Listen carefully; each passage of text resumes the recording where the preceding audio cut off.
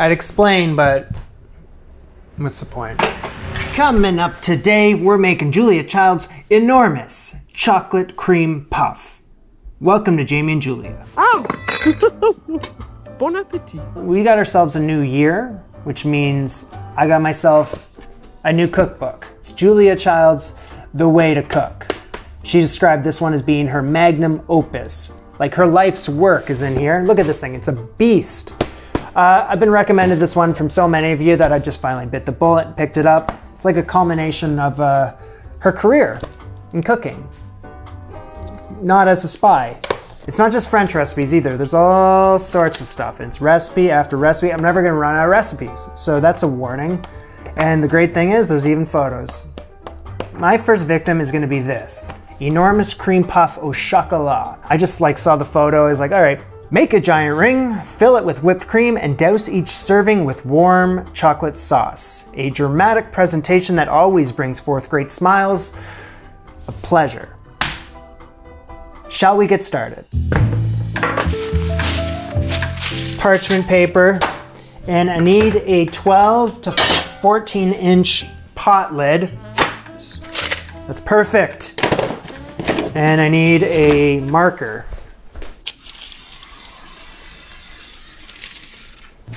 Flip that upside down. So we gotta start with the, I took the dust cover off. We gotta start with making a choux pastry. We've done it many times before, 2.5 cups worth. So I gotta blend together 5 eggs.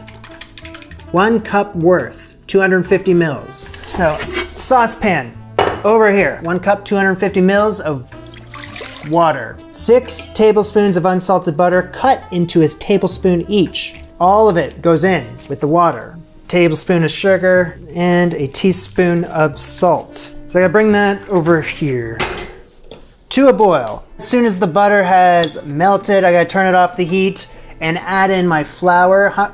What is this? 1 cup, 125 grams worth. And you gotta beat it vigorously.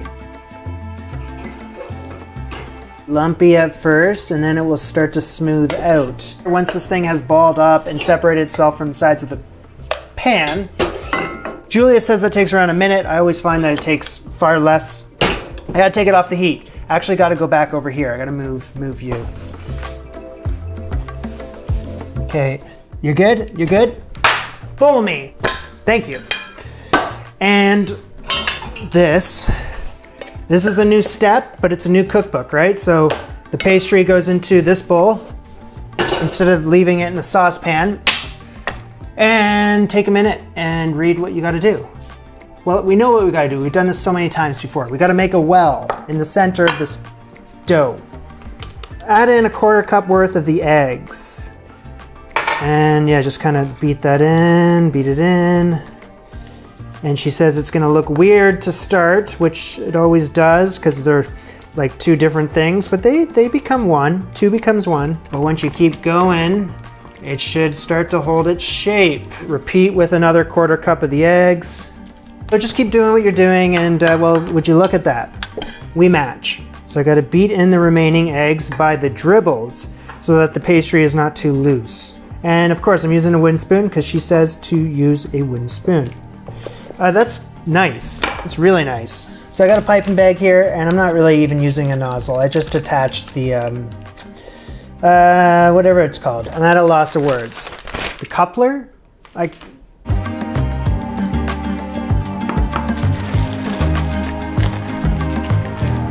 So with the parchment paper with the circle, and my baking sheet, and my piping bag with my warm pastry dough, let's do this. Pipe a circle of the warm choux paste to cover the circular guide. There, just make that a bit, there. Pipe another circle on the outside, or inside in my case, because my pan isn't as big as whatever she's using, I'm sure. Cool, do 1 right on top of those 2. Jamie. 1 egg, a little bit of salt, water. I'm just gonna mix that with my brush, and you come back over here. Paint the choux, paint the circle, paint the wheel with my egg glaze, evening out any bumps with the flat of your brush. This brush is kind of too firm. I'm gonna use a different brush. Yes, that's better. Bake this until the pastry has puffed to almost triple in height and is nicely browned.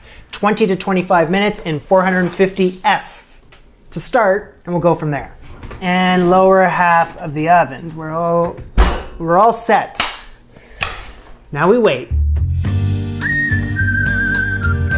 After 22 minutes, let's turn the temperature down to, come on, 400.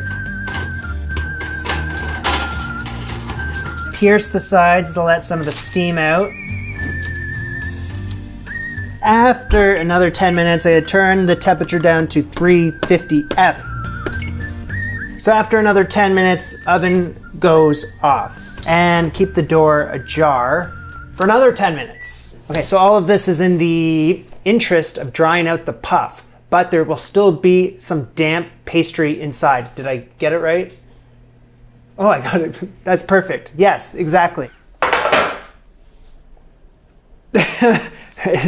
Yeah, as promised, this is quite enormous. I'm gonna just take it out of that. Here is my ginormous choux pastry. And I'm looking at this thing and it reminds me of something I made years ago on this channel. Way back when, before I had any silver in the beard. The Paris breast. And if I look at this book here, and if I flip the page, Paris breast, it's on the next page. So Julia has a recipe of what I'm describing. When I made it way back when, it was a success. And, stupid thing. It's like the cheapest one I could find. Anyway, the reason I brought that up is, why? Oh, because this reminded me of that. Anyway, let's move on. I gotta cut this thing in half horizontally. Kind of hesitant to do this next step, but that's what she scraped the uncooked pastry out of the bottom and the top. So is all of this right here considered uncooked? I have to scrape all of this out? There's even a photo and everything. All right, that's what she wants. So I feel like I'm taking away some good parts of this pastry, but this is what Julia says. With the insides facing up, go back into a 350-degree oven for 5 minutes to crisp them up. What I need to do is make the filling, which is homemade whipped cream. I'm gonna be adding in a couple little things to give it a little bit of a taste. You're gonna need one of these and bowl me. Thank you. I'm gonna take both of these and I'm gonna put them in the freezer for like 5 minutes.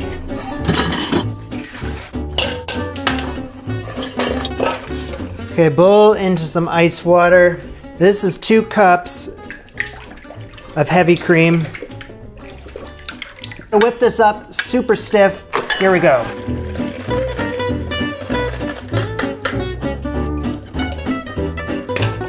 Took my eyes off that for 1 second.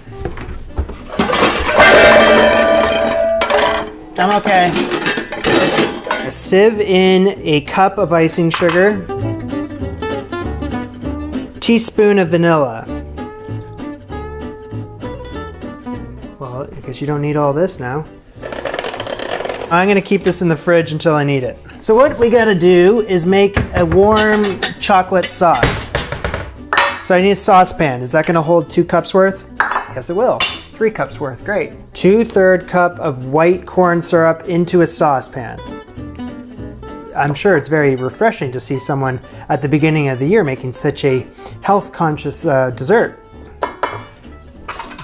That's what we like to do over here. I'm gonna bring this to a boil. Turn off the heat and I'm gonna add in 2/3 cup, around 150 mils of water. Give that a stir.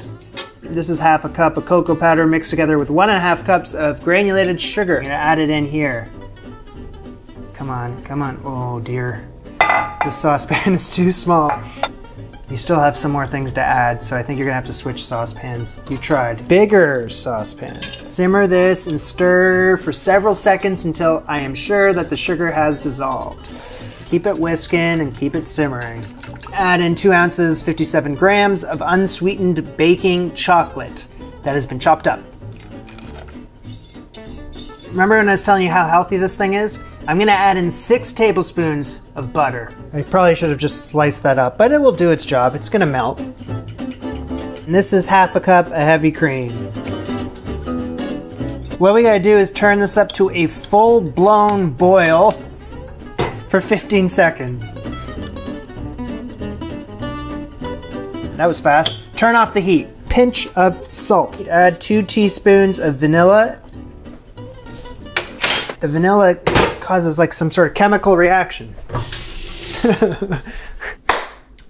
We gotta assemble this thing.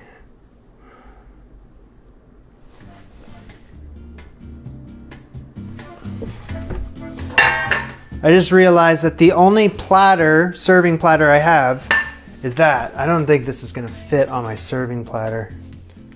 It doesn't fit. It doesn't fit. We're gonna have to stick with the cutting board today, which is fine, we've done it before. So I gotta fill the rim with the whipped cream.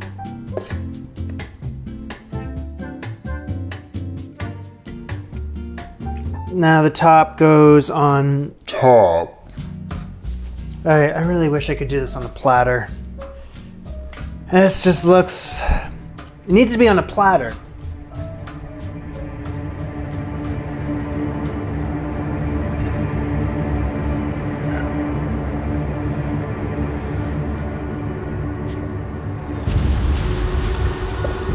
And then drizzle the warm chocolate sauce on top.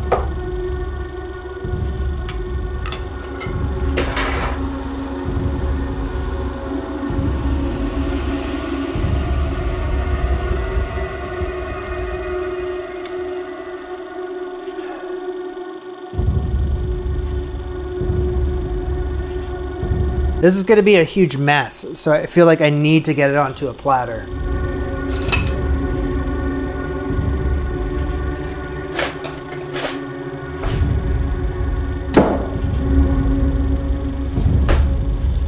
Things got pretty hairy there for a moment. It all kind of just unraveled. So many things went wrong, I don't even know where to begin. So let's not. You got the visuals, I'm sure. I'm willing to just kind of dust this one under the rug and move on. There's so many mistakes and lessons that I learned in this first attempt that I can't really sum them all up at the same time. I'm just gonna have to redo everything that I did, and I will explain the things that I learned along the way. Okay, one thing that is apparent is that circle, my wheel, the choux pastry was way too big. Because it's gonna expand, right? It's gonna like triple in size, and you need to be prepared.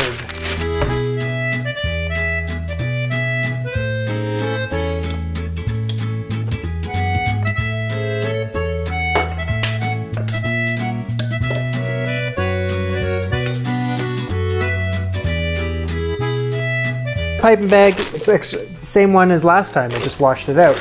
Gotta reduce, reuse, recycle.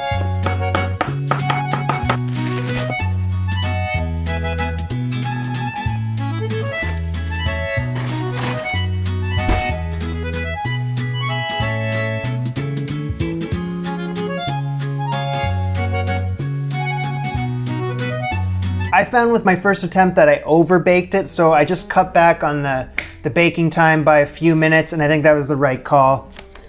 Because this is much softer and just, it feels better, it looks better. Last time Julia said to scrape uncooked pastry out of the bottom and the top. I'm skipping that step.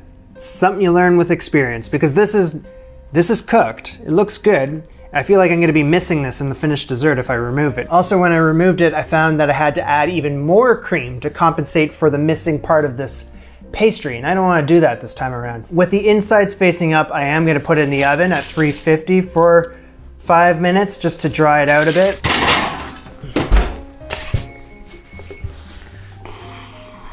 Eye of the tiger.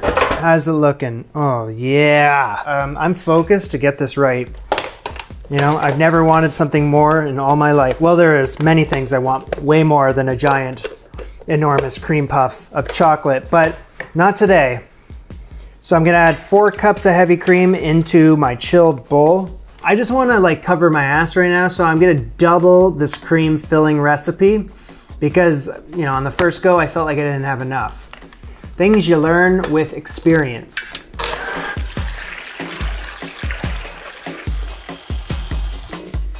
Am I making too much whipped cream? Probably. A few tablespoons of vanilla, please. I think that's about it. You've added everything you needed to into that. It's nice and stiff. We're done. If there's powdered sugar and me in the vicinity, there's a guaranteed mess. We're gonna assemble this enormous cream puff au chocolat. I don't know what the hell I was trying to do with that gold serving dish. I don't know. I just chucked it out the window. I don't need it anymore. We're just doing everything on the cutting board. That was the goal from the get-go. That's what we're gonna do, okay? So let's add the whipped cream into the shell. So I guess I have backup in case I have to make a third one. God, I hope not. And then let's get the top part on. This looks so much better. Yes, I'm heating up the chocolate sauce in the microwave. Did Julia ever use microwaves? I don't know. It doesn't matter. It doesn't matter. It's not gonna affect my decision. Okay, check out this warm chocolate sauce. First time around, this was way too thin. Like, you pour it on and it was see-through. It would just drip right off this thing. Not ideal. It just made a huge mess. So what I did is added a roux. It was around like a 1/4 cup of each, flour and butter. So I heated it back up and well, then I let it cool completely before heating it back up again. And here. No. Let's not pour it on just yet. Take a minute, appreciate what you've done so far. Okay, cool. And you know what? Order up.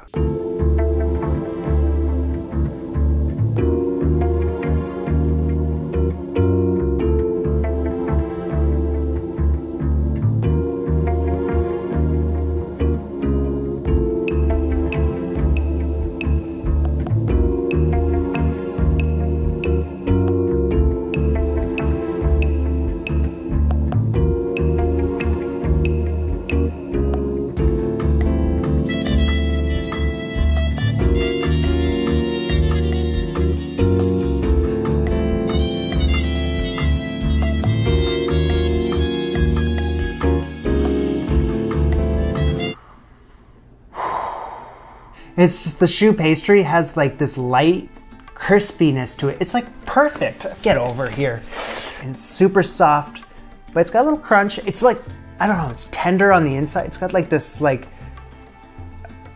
what am I doing? It's very soft on the inside. It's like borderline custardy. It's just this perfect vessel for all of this. It's just holding the whole fort together. Cream is still like holding its shape and it's been sitting here for like now 45 minutes or so. I think that's a good sign. I think it's a pretty solid whipped cream. That chocolate sauce has got something special going on. It's like sweet and salty, a little bit nutty, and all the way perfect. I don't know what the secret ingredient was in that to make it taste as good as it does, but holy cow, you gotta make that chocolate sauce. Even if you don't wanna make a giant ass cream puff, at least make the chocolate sauce. Best enormous chocolate cream puff I've ever had. As Julia says, it's a dramatic presentation that brings forth great smiles of pleasure. This is Jamie and Julia. Bon appetit. Au revoir. The choux pastry itself, it's like something you'd find in a dream. It's honestly magical. Not only am I happy that I made it, it's just like the best thing I have made. In terms of desserts, I don't know. Like every time I make a dessert, I always say, oh, this is the best, this is the best. I don't know what to say anymore.